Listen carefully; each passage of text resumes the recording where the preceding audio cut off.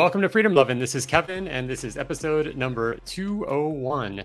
And in just a minute, I have an interview coming up with Mikkel Thorup of ExPatMoney.com with the ExPat Money Show. And it's a really interesting chat, so stay tuned for that. I just had a couple of things to mention before then. First of all, I wanted to read off an Amazon review for The Rebel's Guide to Freedom, which is available on Amazon, The Rebel's Guide to Freedom, if you want to check that out. And this one was particularly interesting to me. It's from the name is S, just S. So obviously wanted to be private. It says, the title is Finally a Sane Voice of Reason in a World Gone Mad. At last, someone gets it. Life doesn't have to be about all the crap that those success gurus are throwing around. Your life can be so much simpler than that. It can be about attaining freedom. I love the subtitle of this book because it conveys the message far more clearly than the title. Quote, becoming resilient, owning your life, and thriving. That right there is the whole enchilada as far as I'm concerned. You're going to need to become much more resilient with what's coming our way. You are only ever going to find real happiness when you step outside of the conventional path and choose your own life. And the ultimate end shouldn't be to do whatever it is your debt-ridden, manic-based, frantic neighbors are doing. Your ultimate ambition should be to create an amazing and enjoyable life in which to thrive. If I had any complaint at all, it would be that I wish the book were twice as long, particularly toward the final third of the book. Kevin Koskela could have doubled or even tripled the material, elaborating on his culminating ideas, and I'd have remained wrapped. He is just so dead on right about so many things that most everyone else is completely befuddled about in today's increasingly kooky world. A welcome and important message we should all be thinking about much more than we are. Definitely a clear call to action. It's time to rethink what you're doing in your life, where you're putting your time, effort, and money, and how you are choosing to spend the fleeting time that you have available to create something meaningful, authentic, and attuned to the way that you would most love spending your days. This book will help you do that. So thanks so much, S. But I thought it was a good review of The Rebel's Guide to Freedom, which you can pick up at Amazon.com. I don't have the copy with me because I didn't have enough room in my backpack to bring it down here, to bring multiple copies here to Brazil. But I wanted to recommend, before I get to the interview, I wanted to recommend this book. It's called 4,000 Weeks. And the subtitle is Time Management for Mortals. If you're watching this on YouTube, you can see me holding the book up. It's been a really interesting read for me. It talks about time and how we generally, most people don't have an idea of how to use your time in the best way. It's mostly done with trying to take shortcuts and hacks and time management systems, and none of this stuff works. And we ended up feeling like time is just flying by and nothing ever gets done. And we're focused on all the wrong things. And he gets into social media, he gets into like, purpose and things like that. So it's a really interesting book and I recommend it. I'll probably do a freedom read on it at some point, but for now I would just go out and buy the book. I got the audio and then I got the hard copy after that. And I've been highlighting it and I'm just loving going through it. So yeah, that's about it. Just want to quickly mention that I'm here in Brazil and traveling down here is not a problem. There's no more paperwork involved except for a passport. But as far as like they give you the option of a negative COVID test or a vaccine card. And but they do that. They check it all at the airline. So I think that's probably going to go away soon as well. So it's getting, it's definitely getting much less COVID-ish here. So that's really exciting. So, okay, so I'm going to get on to the interview. I'm going to read the introduction here on this little intro video, and then we'll go into the conversation. Mikkel is the founder and CEO at ExPat Money, a private consulting firm started in 2017. He hosts the popular weekly podcast, The ExPat Money Show, and wrote the definitive #1 best-selling book, ExPat Secrets: How to Pay Zero Taxes, Live Overseas, and Make Giant Piles of Money. A world traveler since his teens, Mikkel Thorup has learned his craft in 3 unique and unconventional ways. First, by living it himself, continuously pushing the boundaries, testing new ideas around the globe. Next, from diligent and intense study, consuming over 2,000 books and courses on the subject. And finally, by apprenticing and learning directly from the world's top legal experts in the field. Mikkel has dedicated himself for over 2 decades to building this mountain of knowledge, one that is not constrained by languages, cultures, or borders. He now works one-on-one with private clients, utilizing this combination of hard-won experience and in-depth knowledge, and has helped hundreds of people to build their dream lives abroad. And his website is expatmoney.com. All right, Mikkel, welcome to Freedom Lovin. Happy to be back. It's good to talk to you, my friend. You know, it's been a little while since we've caught up, so I'm looking forward to today's conversation. Yeah, it's funny. I was actually like kind of preparing for this show, and I was like, I thought you were on the podcast before. It just seems like you should have been on the podcast a long time ago. But it was true that I was on your podcast, and I might have just been getting mixed up there because I couldn't find an episode that I did with Freedom Lovin. So. I'm sure I've been on your podcast before. Definitely you've been on mine 100%, but I'm sure I've been on your show as well. So I'm pretty sure this is our second.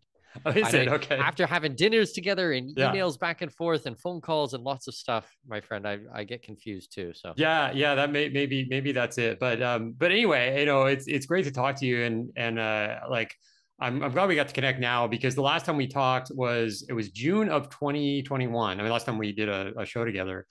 And you know, it's funny because I think at that time we were talking about COVID and, you know, what's going on and all the craziness, and now it's like almost a year and a half later, and everything is still totally crazy, but we're kind of out of that whole COVID era, it seems like.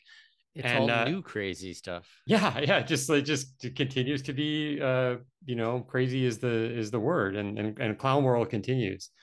But so I guess before we like get into the current stuff and the current world events and things like that, like, can you start with your background? And like, I mean, you have a really interesting background in terms of how you grew up, and then how you ended up living in like 8 countries or 9 or something like that. And I want to get that story out there, even if we've kind of covered it before. Sure, I'm happy to go through it, and I'll try to whiz through it a little bit, but basically what happened, so I'm from Southwestern Ontario. I'm a Canadian citizen. When I was a child, I was diagnosed with a learning disability. And what they did, Kevin, was they pulled me out of school and they sat me down in a little room. And I think it was the principal and the vice principal and like a resource teacher or something like that. And they sat me down and they said, Mikkel, something doesn't work quite right in your brain. And what we want to do is send you to a special school for special boys. So that's what they did. Every day for 3 years, I got on a little white bus, took the little white bus across town, and I went to this quote unquote special school. Now, the only problem, Kevin, was it was not a special school. It was actually a regular school with a special class. So you can probably imagine what happened. I got in a ton of fights. I got picked on. I got bullied. And it was all around a pretty horrible experience. Now, this is no woe is me, poor Mikkel, I'm a victim type of story. Certainly not. Like, I mean, I got hit and I hit back. And if possible, I would hit twice as hard. Like, I would never claim otherwise. I hate victim mentality at all levels. But basically, after 3 years of having a really crummy experience, I got to go back to my neighborhood school. And I thought, this is going to be so amazing. All my friends will have missed me. Everyone's going to be so excited to see me. And, you know, day one and back in my neighborhood school. And you can imagine what happened again. Everybody starts gossiping and whispering. Oh, I remember Mikkel. He went to some retard school. Thanks, guys. Totally politically correct. Kids are very sensitive. You know how they are. But it just left such a bad taste in my mouth for public education. And I started not going anymore. And then when I stopped going, then I started failing. And then they'd put me in summer school, and then I'd fail that. And somehow they'd push me along. And long story short, I stopped going to school when I was 12 years old. And I officially dropped out when I was 15. And I started traveling internationally not shortly after that. And when I started traveling, Kevin, I felt like I had found like my peeps. Like, these are my people. I met all these amazing people who were building their lives in new countries. No one knew their backstory or their history or anything like that. No one knew that I had this learning disability, which is, side note, it's dyslexia. Like, it's not a big deal whatsoever. Actually, we kind of know now it's kind of common and lots of people have it, and it's not really a big deal. Certainly not enough to pull the kid out of school and put him in a special program and, you know, all of that. But fast forward, I've been traveling now going on 23 years straight. I've circumnavigated the globe over 400 times. I've visited, I think I'm up to 110 countries.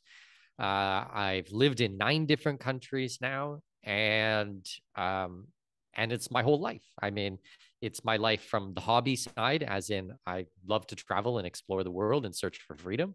From the personal side, I have a very international family. I got 2 kids. Last time we were hanging out together, you got to meet my son in Brazil together, and we did birth tourism down there. My wife's from China. And then from the business side, I mean, I help people move overseas, and we deal with all their immigration issues and their tax issues and the structuring of the businesses and all of these types of things. And I figured out how to do all of this on my own, like basically being a guinea pig and going through it, working with mentors, working with people who have done these types of things, and then just a ridiculous amount of studying. So yeah, doing very well. I enjoy it very much, and kind of happy to take the conversation in whichever direction you like, Kevin. But that's Yeah, a bit about me. the direction I want to go is birth tourism. I mean, that's just fascinating because I'm here in Brazil, and that's where you had your son, and you've done this, and it's yeah, it's very interesting. So why did you? Okay, first of all, let's talk about what is birth tourism and why did you pick Brazil? Okay.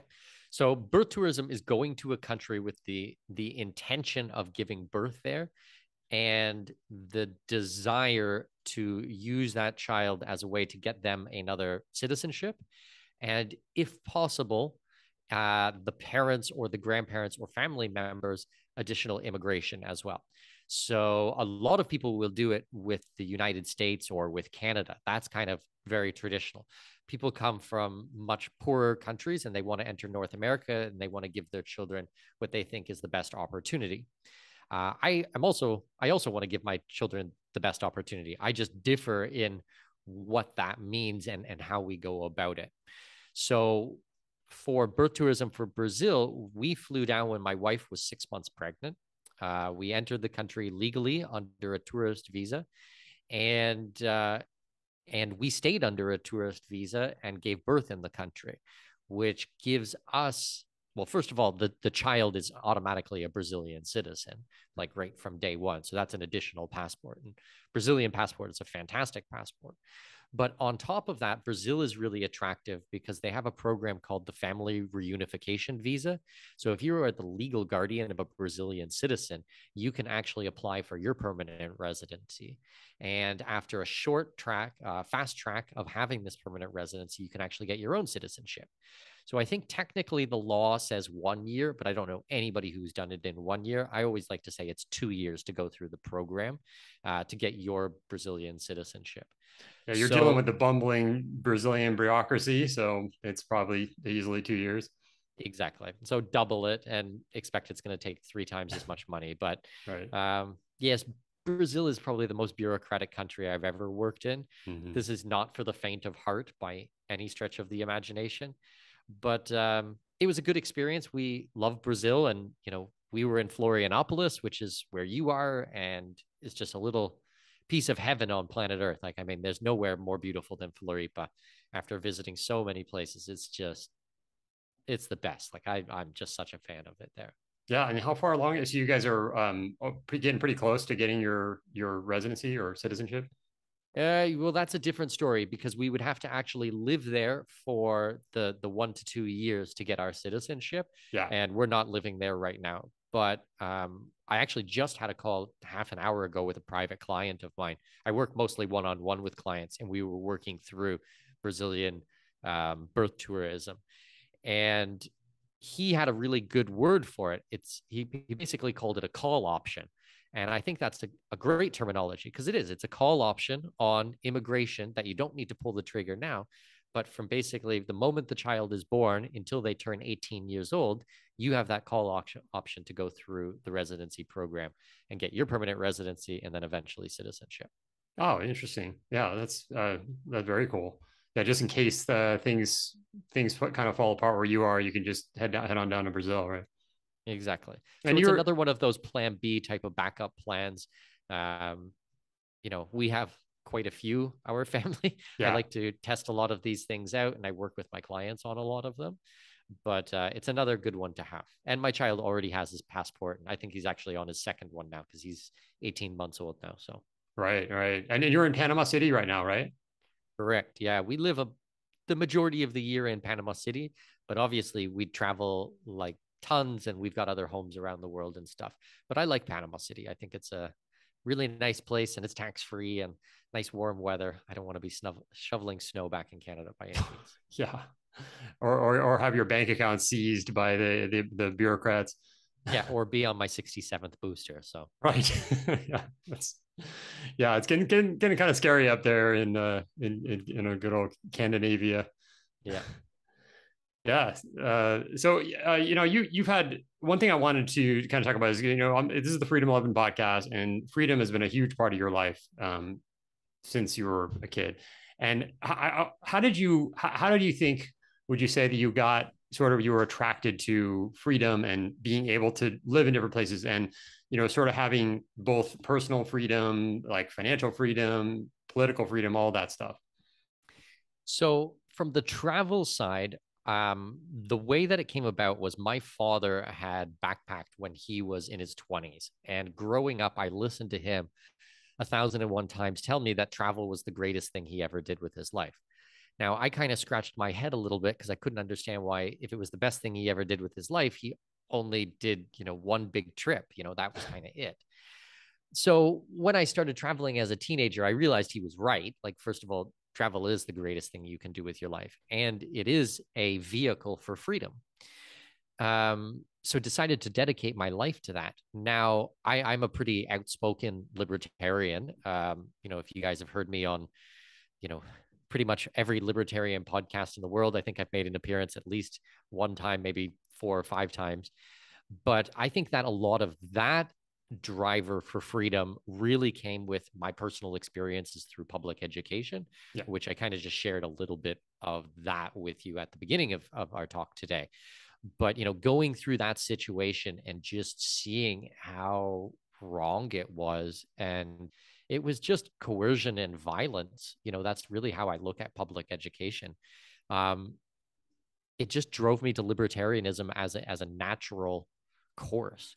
Now, I would like to think, or I would like to say, that I was a libertarian before I even knew what the word libertarian was. Before I even heard the word, I was a libertarian. So I consider myself kind of lifelong with these types of goals of personal responsibility and freedom and peace and prosperity, and obviously the non-aggression principle. Yeah. But I guess those are some of the big drivers in my life that have really helped shape things. Yeah. So, and speaking of politics, what do you think? Like right now, we're just in such a mess in the world generally. I know you're really big on carving out your own freedom, like not sort of like going with the news stories and getting all wrapped up in that kind of thing, but just kind of looking at the bigger picture. Are you more of an optimist, or do you think it's going to be pretty rough here in the next few years? I would say both. Like, I'm certainly not a political analyst by any means. I'm very much an optimistic kind of person, and I follow geopolitics because I want to understand what's happening in the world, but I don't let it control my life by any means. I know that there is true evil in the world. I've seen it. We've all seen it in the last 2.5 years, 3 years now. And I am really focused on solutions. I'm a really action orientated type of person. I like to do things. I want to keep moving the ball downfield. So I don't sit around on my podcast, on the ExPat Money Show, or in my newsletter. I don't sit around complaining about things all day. There's enough people to do that. I'm just trying to find, hey, what's the best solution? How does this work? How does it fit together? What laws can we use? How can we build a stronger community? How can we be more wealthy and protect our wealth? What does that all look like? How do the pieces fit together? That's my really, really, really small niche in all of this. But yeah, there's no question about it. The last 2.5, 3 years has been unbelievable. Like, if you went back 4 years ago and tried to explain to someone what is happening today, they would think you were absolutely nuts. Like, there was no way they would believe you. Yeah. Yeah, but on the bright side, we're kind of pulling out of it a little bit. I mean, it's a really strange thing because I just traveled. This is Tuesday this week. I traveled down here to Brazil, and like landing when the flight landed, they made an announcement. They said Brazil does not require any paperwork to enter, and it's like the last time I was here, it was like test, vaccine card, the whole deal. and just a passport now. So some things are getting rolled back, and that's kind of interesting to see. But now it's going back to business as usual. So now it's war in Europe and dropping bombs on women and children. And now we're seeing soaring energy prices Yeah. and burning down food processing plants and all kinds of weird stuff. So honestly, I feel like we're under attack on multiple fronts. Yeah. And it's not just one thing. Like they're not going to give up. I mean, it Right. is an absolute power grab. And that is my opinion about what's going on. Yeah, and so you talked about like you're more solution focused. What do you think is the best thing to do right now to kind of preserve the freedom that we have, like both individually, mostly individually, but any other ways that kind of how can things change for the better? Sure. So I'm really a pragmatic person. I like to think of myself very much as a realist. So I don't ever assume that I know all the answers or I know what's best. I'm always trying to ask myself, like, well, what if I got it wrong? What if this doesn't make sense? What if this doesn't work? So I'm a plan B, plan C, plan D, plan, over and over and over again. So for example, I live in Panama City, Panama, like we talked about, and we had lockdowns here. Well, when that happened, my wife and I looked around and went, well, where else can we give birth? We were at the doctor's the one time and they're telling us, in the birthing room, your wife will need to wear a mask while she's in labor. And I'm like, no, not happening. This is not happening. Yeah. So, we look around. Hey, where's the freest places in the world? Oh, Brazil. Perfect. Go on down there for that. And, we were not doing any masking the entire time we were there. Yeah. Restaurants and bars were open. I know some people were masking, but I wasn't, Yeah. so I didn't have to deal with that. We've got homes in other countries. If things got bad here in Panama or in one of those ones, we'd move to the next one. I think it's all about being really nimble in this day and age. You can't put all your eggs in one basket. You can't assume that you know what's going to happen or this is going to work out the best. You need to be diversified. And that's how I look at it. Yeah, because this is a worldwide thing. I mean, we saw with COVID that it's not just like one country doing something. Oh, I'll just go run down to, Central America and everything will be great, because you just never know what's the next thing that might happen. I mean, I think Brazil is pretty safe because, it's always been kind of a shit show here in terms of like politics and bureaucracy and all that. And they don't really piss anybody off. Like they're not pissing off the Russians or anything. They don't really care. They just trade, and even though it's a total mess here, it's like, the odds of nuclear war are pretty much zero here, and that's kind of a nice thing. But things can change, and I wouldn't want to be stuck somewhere. For sure. That's the thing. Well, look at Scandinavia. So Scandinavia came out as, specifically Sweden as one of the more free places during COVID. But now with war in Europe and soaring energy prices, you'd be freezing your balls off there this winter, That's right. So yes, they did great on one front, but 1,000% increase on energy prices. Like, how are you going to live with that? Yeah. So you can't just expect that it's all going to be the same. I mean, we're under attack on multiple fronts. It's not just hitting you with the same thing over and over again. Right. So what's the answer? So get a second citizenship, right? I'm a big fan of second passports, second residencies, having a second home. If possible, you rent it out on short-term rentals, have a storage locker downstairs, have your things there, especially if you live in different climates than having, if it's a cold weather place, just keeping your warm weather clothing there, having a desk there that I can do proper work, these types of things. Obviously, offshore bank accounts, how I structure my finances, trusts, foundations. I work with a lot of my clients on asset protection. So getting assets out of their own names using nominee services. So basically a local law firm who will be the director and the treasurer and the president, all of these types of things. So your name doesn't appear on any of the documents. Basically, you're the beneficial owner. So you get to use the house or use the boat or use the helicopter or the car or whatever it is. Yeah. But your name's not on any of it. Nice. That's where we want to be. Yeah. That's why I've talked in the past on this podcast about like New Mexico LLCs being anonymous, and how all the benefits of that. And yeah, that's exactly where you want to be. It's like, you don't want to be a target, right?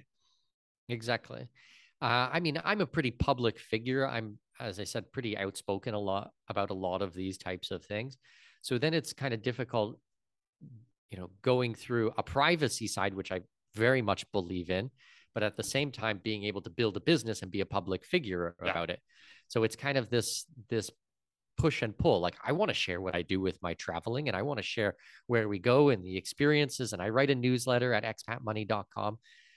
But at the same time, I have a wife and I have kids and I've got private things that go on with my family. And so it's this kind of, what do you share and what you don't share is always a bit challenging. Yeah, that's right. It is, and like I still have an Instagram account, and it's like I know that they're collecting data, and it's like, and just look at my Instagram. Oh, there he's in Brazil now, and like all that. But it's just like I don't know. I feel like there's if somebody wants to find me or target me or something, they're going to do it anyway. It doesn't matter. Some of Yep. this stuff doesn't really matter. I mean, I use Signal, the Signal app, but who knows? Like it might not be the sure proof thing Mhm. for privacy. Well, I agree with that completely. And I recently got my handgun license here in Panama with a concealed carry license, and and a couple of other gun license. So I'm armed as well, because as things go on, you just never know as well. So Panama's a super safe place. Like, I feel very safe here. Yeah. But at the same time, I also believe in personal responsibility. So it's nice as an expat to be able to have a firearm and legally carry it, and it's fun to go to the range with my friends as well. So Nice. Nice. That's good. So Panama's not too, they're somewhat gun friendly. yeah, I would say it's quite a gun friendly country. Yeah. I mean, you have to go through the KYC and know Mm-hmm. your customer due diligence type of things. But yeah, we're successfully getting clients of ours. We're working through all these processes for firearm license here. Nice. That's awesome. What are some Mhm. other countries that you think would be a good place to go, like right now in 2022? So I just got back from Argentina and Uruguay about a week or two, maybe 2 weeks ago. This is my second trip down to Uruguay. I really like it there. I mean, if shit really hits the fan, Mm-hmm. Uruguay is a great place to be. They're food independent, they're water independent. It's amazing climate there. It's lots of English speaking. Um, there's just not too much that goes on. It's a little bit boring, but Yeah. you know, maybe that's a good thing in this instance. So I really like Uruguay. I took a group of I don't know, about 15 private clients, just under 15 private clients down there to look at the real estate and the agricultural land and the immigration. They have a fantastic tax system down there for foreigners coming down. They basically have a 10+1 tax holiday, 10+1 years tax holiday. So that's pretty attractive. What is that? 10 plus 1? So basically, you don't pay any taxes on your foreign sourced income for 10 years plus the year that you enter. So, Wow. yeah, Yeah, that's not bad. yeah. And for more or less a first world country, like I Yeah. would consider Uruguay a first world country. They Right. have all the infrastructure, they have everything that you would want there. It's a very good option. Now, we went to Argentina, we went to Buenos Aires after that. And although a very beautiful city and a lot of possibilities, the country's just a basket case. When you start learning about the laws and the corruption and the inflation and the banking and the bureaucracy, like if you think Brazil is bad, Yeah. like this is like on steroids. Like Yeah. I was shocked when I went through this. Oh yeah, I have a developer on my team that lives in Buenos Aires. He's an Argentinian, and he talks about some of the things that they go through, and it is just insane. And they look up to Brazil as like having it together. Like that's how bad it is. It's like it goes Oh my like god. I guess Venezuela would be the lowest, and then Yeah. Argentina's a little bit better, and then Brazil. So Yeah. yeah, it's nuts. Well, and I went to Peru. I took my wife for her birthday a few months ago to Peru. And same story. What a basket case of a country. Yeah, I couldn't believe it. And the mentality of the people there was so socialist. Like every word that came out of their mouth was just pro socialism. Like yeah. that person has a business, like they're evil. Like that was like Wow. the whole like mentality. Like Yeah. everything should be free, everything should be provided, and anybody who wants to have their own business was like deemed evil. And it wasn't like Wow. one time I picked it up in conversation. Right. It was like 50 times. Every time we were talking to a local or a driver or an Uber, or my Spanish is pretty decent, so I can chit chat with people. Yeah. And just some of the stuff that came out, wow, you, do you have any idea, what's going on in the world, or Yeah. have you read any history books, or Yeah. it's just It's very it's bizarre. it's so sad to see. It seems like most of Latin America is just coming back around to where they were before, back to Yeah, socialism. Let's try it again. Maybe exactly. it'll work this time. Like, Exactly. And I mean, that's one of the nice things about Uruguay. It's a right-leaning government. uh-huh. But even when the government was centered left, it was still a pretty decent place to live. They were Yeah. still very pro-business. It wasn't this insanity woke culture. It wasn't this hardcore socialism. It just, it was more neutral and, freedom loving type of country. Yeah. So I've been very impressed there on both my visits now. Wow. Yeah, it wasn't on my radar. That's an interesting place. I'm going to head down to Argentina in January, like the hottest time of the year. But yeah, maybe we'll try to figure out how to swing through Uruguay. Well, if you can take the ferry over, you go from Buenos Aires to Montevideo, and then Montevideo is like okay, but I would encourage you to go up to Punta del Este, which is Yeah. really really beautiful, or you can take the ferry over to Colonia, which is a really short ferry, but they only run it at certain times a year. So if you're Yeah. there in January, then that'll be high season. So then you should be able to go directly there. It's like an old colonial town, and it's really, really stunning. And there's lots of cool cafes and restaurants and things. Awesome. Yeah, that sounds great. And what's the cost, like the prices like there? It just seems They're that. they're kind of, you can expect US or Canadian prices, maybe a little bit less, Yeah. but not a whole heck of a lot less. But well, like I said, it's a first world country. You're not. This is not Central America. This is Yeah. not Argentina, where there's 5 different exchange rates, and if you get the blue rate, then you're paying pennies on a dollar. But Yeah. it's different type of situations. Right. Right. Cool. What about passports? Like, I know that's your business. Where do you think is the best place to go? I mean, I told you last time we met that I was working on a St. Lucia passport and I quit. Like I Did you stopped. really? Yes, Oh I man. quit because the paperwork was out of control, and I mean, I was spending a lot of time getting all this paperwork together, and then I got the birth certificate, which all this stuff is a huge pain in the ass because it's like, I mean, they want to know, like, I'm divorced. Like, oh, I got to get my divorce papers, my marriage papers, I mean, it goes on and on and on and on. And I got my birth certificate. And they said, oh, no, that's not the right one. It was like, you need to have your mother's name on the birth. And I'm like, I'm out. I'm like, I'm not doing this anymore. So yeah, so I may start again. I'll let you know. Well, I come to me next time. Not that you won't have to provide those things, you Yeah, will, but I'll try to coach you through it and get right. you through it to the finish line a little bit faster, and without pulling your hair out. Yeah, But that's immigration generally in the world. Like, they want to know a lot about you, and you're going to have to document everything, and there's going to be apostilles for everything. It's a lot of paperwork, and people should know that going into these processes. sure. But it's a pretty serious thing. I mean, especially as a US citizen, if you can get another passport and have another nationality, you can actually look at renouncing your US citizenship, Yeah, which for a lot of people is super attractive because US is only one of 2 countries in the world that taxes uh, both based on residency and citizenship. So right, really, no matter where you live in the world, they're going to come after you for taxation. right.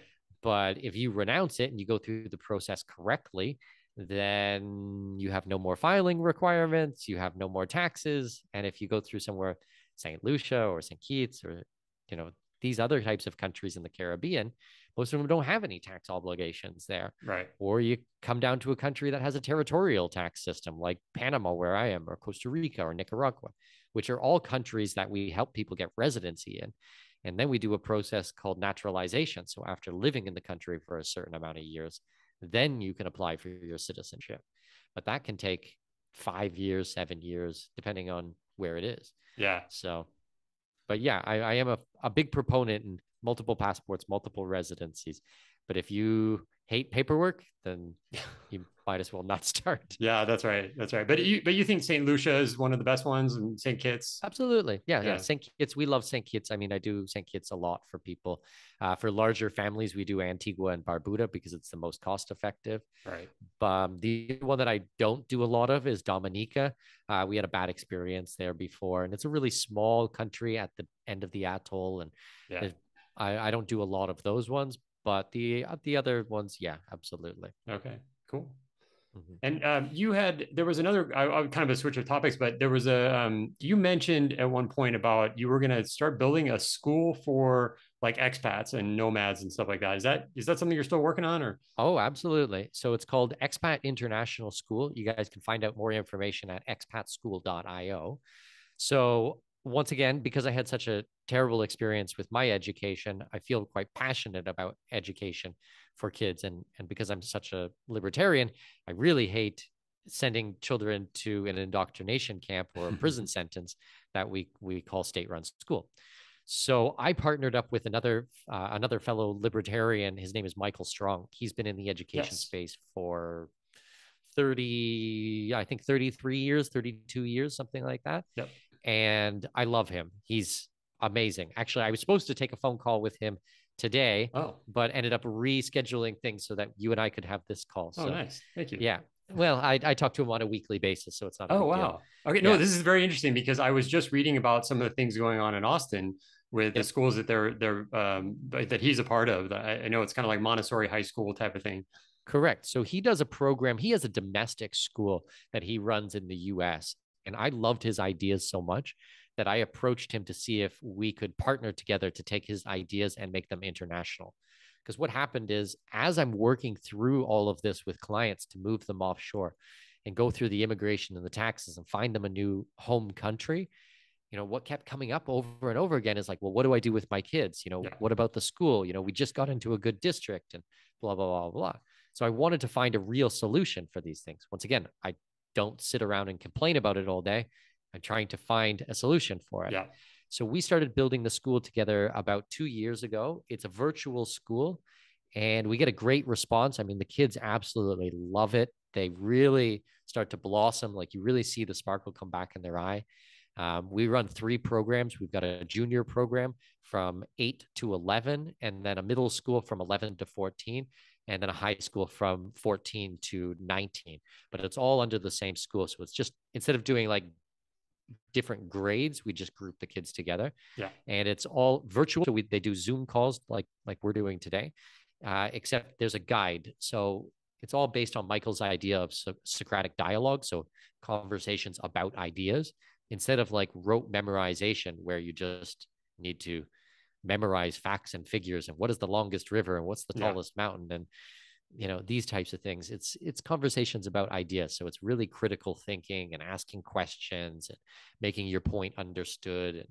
And it's a lot more natural. And I'm a big fan of the work that he does. And the kids love it. And it's a great thing. So that's the school. And you guys can find out more information at expatschool.io. Yeah, and that's strictly online, right? You don't have any actual physical buildings. Correct. So one of the other projects that we're doing right now is I'm partnering with a developer who's building communities throughout Latin America, and we're in talks with him about building a physical school in each one of the communities. Mm-hmm. So what the idea will be is we will pipe in the best teachers in the world and still have a classroom, small classrooms, and then have the teacher come in virtually to do special programs, but then have like resource teachers on the ground who can help answer questions or work with the kids or stay organized and things like that. So it's going to be a hybrid type of model. And because all of my people are, they're expats or they're digital nomads or perpetual travelers, they can go between these communities and fall right in, pick up where they left off, or as they're traveling, do the program from their laptop. So it's really going to open up a lot of opportunities for the kids. That's amazing. And your kids are doing this or? So my daughter's 6 and my son's 18 months. Our programs start at 8. But yes, as soon as my daughter is old enough, she'll be participating in this. Yeah. It's the first program, Kevin, I ever felt comfortable about sending my daughter to in my life. And Wow. we've looked at many things in the world. Yeah. I didn't like anything that was out there, so we just built something instead. Yeah, that's so cool. And so like how many do you know like just kind of the statistics or the data on who's involved, who's enrolled in the program now? Like where do they live and what what kind of life do they have? And Yes. So I think we're at 140, 145 children or something like that right now. mm-hmm, We're looking to scale it up from there. But we've got lots of kids here in Central America. So I think that there's 5 or 6 or 7 families in Panama, I want to say, mm-hmm, a couple in Costa Rica, I think one in Guatemala. Then we have a family in Oman. There's a family in Pakistan. Um, and then a bunch in Europe. What we want to do when we get to a critical mass is have 3 different time zones. So we'll have kind of US Central Time, then standard European time, and then something that would kind of go down Southeast Asia. So any of the families that are living in Thailand or Malaysia or Singapore or these types of places, then, and probably anyone from Australia could kind of fit in that as well. But like, for example, the family that is in Pakistan, I think the daughter starts school at like 10 o'clock at night or 11 o'clock at night. wow. And she does it herself. I mean, she sets her own alarm, she has her own schedule, and she made the decision to do this because it's something she wants to do so much. Yeah, So there's no forcing her to do this. right. She loves the program and she wants to be involved. So she makes the sacrifices that come along with that. And that personal responsibility just fits in so well with libertarian values. Oh yeah, that's awesome. I mean, if you're gonna have school, that's how to do it. Is this all in English or? So right now the program is strictly in English. However, we do have secondary languages. So depending on what the child wants to pick up as a second language, we have elective programs for that. Uh, in the future, we've also done talks about doing a Spanish language version of the primary things. So being able to do our math program or history or a lot of the conversation in Spanish as well. But that will probably not happen next year, but maybe the year after that. Okay. And they get to choose, right? Like it's like you enroll and then it's like you kind of have choices. It's not like here's your program for the quarter. Yeah, so there's a lot of elective programs based on what they want. We are big proponents for advanced reading and mathematics. Mm-hmm. So reading, writing, and spelling and mathematics are the things that we really focus on, and then the majority of the other things are electives. But we're super flexible, so it depends on what your child needs and what their goals are. If they want to be an engineer, then you're going to have really advanced mathematics. If they want Yeah. to be a ballerina, then maybe not. So we work with the families based on their exact wants and needs with all of this. Right. That's very cool. So this is the stuff that I like to hear about because, we were talking about like how do things get better in the world? And this is it. It's education. I mean, it's parenting and education, right? Those are the two things Absolutely. that are going to change the world. It's not how much you complain on Twitter or, who you vote for or any of that stuff. It's like this is the ground zero for it. So I'm excited about this. I'm definitely going to look into it. And yeah, I mean, this is right down my alley. So Thank you. I appreciate that because it's certainly a passion project. I just believe in it so strongly, and obviously I want the best for my kids, but I want the best for all the families, and then having a viable option for any of my clients and being able to help them because my clients are very freedom orientated as yeah. well. This really speaks to them and these types of values that we share. Yeah, and that also takes away one of the common like excuses of why I can't do that because I have kids, and it's like where would they go to school? And it's like that here it is. Yep, So yeah, exactly. yeah, very Exactly. cool. Yeah, that's awesome. Yeah, congrats on getting this. Really helping to get this thing going. I mean, this is really, I think it's really impressive for you to be involved with this. Thank you. I appreciate that. Yeah, it's not easy. I've never been a teacher in my life. Sure. I'm not a teacher now. I mean, but trying to understand what it is the kids want and trying to develop the programs and work with Michael, who's literally he's a genius. I mean, he's absolutely brilliant at what he does. He's so articulate and he's just got a heart the size of the sun. I mean, Yeah. he's got so much caring. I honestly love the man and respect him so much. So to be able to partner with him is just a fantastic experience. Yeah, that's awesome. He's libertarian minded. Very. Nice. Yeah. Yeah, Yeah. very cool. And he has a book, right? Yeah, he has two. He has um, basically about Socratic thinking. I can't remember the title off the top of my head, but it's from, I think it's like from Socratic thought to Socratic ideas. I'd have to look it up. yeah, cool. Yeah, that sounds good. So you also mentioned you emailed me just randomly, I think yesterday, about a summit that you're putting on. Correct. Yeah. So November 7th to 11th, we've got an online summit where everybody can grab a free ticket. There's no charge to attend. And it really goes into a lot of the things that you and I are talking about today, Kevin. So Michael Strong, he's a presenter at the summit. I'm doing presentations on second citizenships. So talking about Grenada and St. Kitts and St. Lucia and all these programs. We're talking about, different communities in Central America, immigration things, tax planning, all of these things. If you agree that the vehicle for freedom is moving overseas and being an expat and traveling the world, it doesn't have to be digital nomadism, but getting outside of Canada and the US, or at least having a plan B backup, then you guys will love this summit. I mean, it's totally up your alley. So you guys can find out more information about it at expatsummit.com. Or sorry, expatmoneysummit.com. expatmoneysummit.com. And there's a little process. You just click on a big orange button there to get a ticket. They'll come up with 3 different options. There are paid versions of the ticket for like a whole heap of bonuses. But if you just want to check it out or see if this is for you, then I encourage you to grab a free ticket. You'll be able to watch all the presentations and go through things and then kind of see for there if you like it or not. It's very no pressure. But we've got Dr. Ron Paul as a speaker, my friend Doug Casey as a speaker. We should be confirming this week Jim Rogers will be a speaker. Lots of really big freedom-orientated people, and as well as a lot of people that you would never know their name, actually, Kevin, because it's the lawyers I work with, the accountants I work with, and the people who are kind of behind the scene, but they're sharing a lot of the information so you can actually practically go through these things. Very cool. When is that again?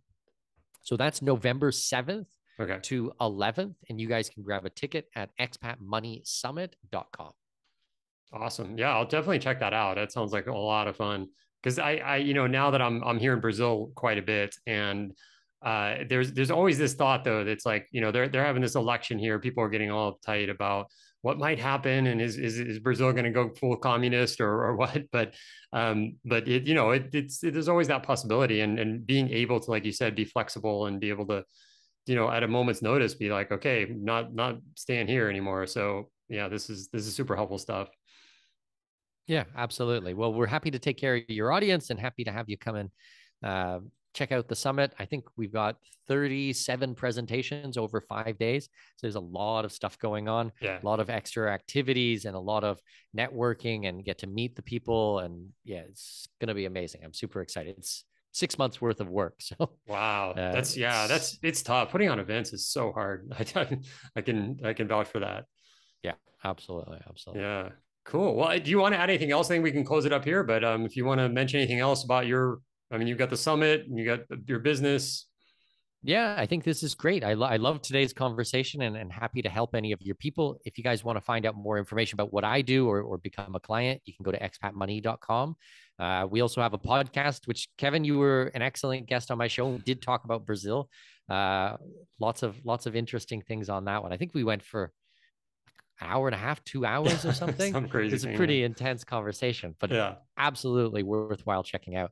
So if you guys search on your podcasting apps for expatmoneyshow.com, then you'll be able to find us there, and then check out Kevin's episode and tons of other really good episodes. I think we've been podcasting for 7 years now. So nice. Going on 7 years. So yeah, I highly recommend anyone listening to check out ExPat Money Show. It's like what I like about your show, Mikkel, is like what you keep talking about is like solutions. Like it's not a libertarian with quotes podcast, and that's what I try to do with mine too. Is like just sitting around talking about philosophy. There's like thousands of podcasts doing that, and they're not moving the freedom ball forward.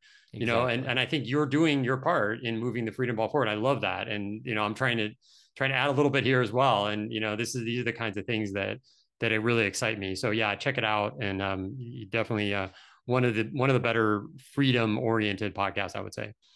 Thanks. I appreciate that a lot. And I'm a big Yeah. fan of your work, Kevin. I think I listened to your show a bunch before we ever got introduced to one another. And then when we got to know each other, became fast friends. So, I'm a big fan of your work. Yeah, thanks. And I'm looking forward to seeing you in Floripa at some point, maybe next year. Definitely, definitely. That'd be amazing.